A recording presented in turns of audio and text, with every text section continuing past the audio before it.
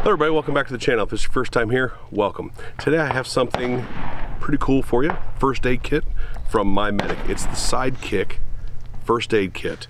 This thing's pretty cool. Let's check it out.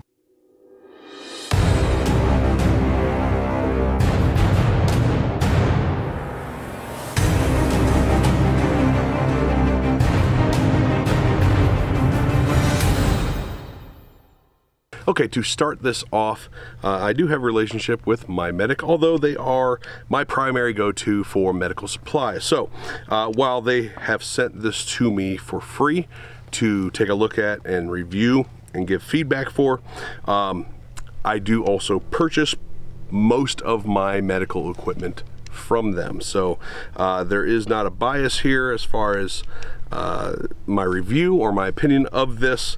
It is a company that I use and that I do rely on often for my own personal stuff. Let's get into the kit. All right, so here it is. It's as you can see, it's about the length of my hand.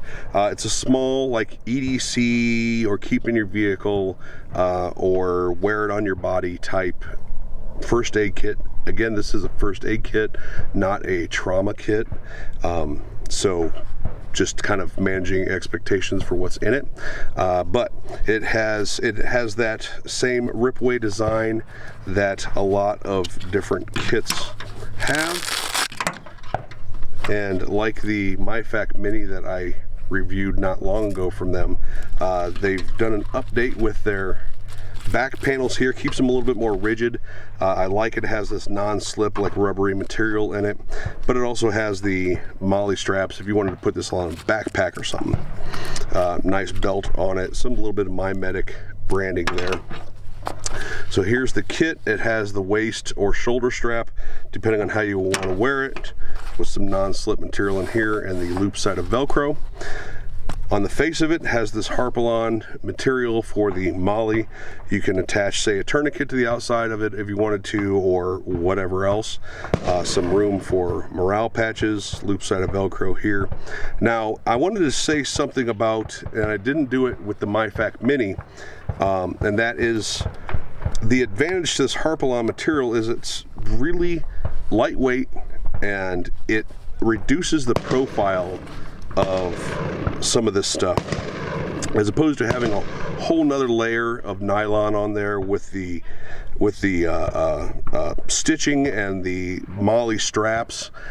This laser cut Harpalon type stuff, rubbery stuff, is really cool. It's durable, and again, it sort of reduces the profile of a little bit.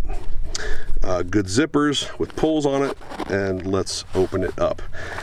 Now, there's plenty of room in here for adding stuff if you want to. Like if you wanted to add your trauma stuff like a chest seals, 2 chest seals, and say some quick clot type gauze, something like that. You can easily add that to this. In the front pocket here is this first aid thing that they have been including. It's a digital download of first aid and survival training or tips. Some gloves, some antiseptic wipes. Honestly, these may not be antiseptic. They are just moist towelettes, as you can see. This is their burn mod, and inside of it, it has 3 burn relief gels. This is their mini medic mod. I buy these for myself all the time, and it has 2 ibuprofen, fever reducer, aspirin, diarrhea relief, motion sickness, allergy relief, and cold and fever reducer type medication. The little packs with like 2 or 3 pills in each one. And in this one, it has the Super Skin.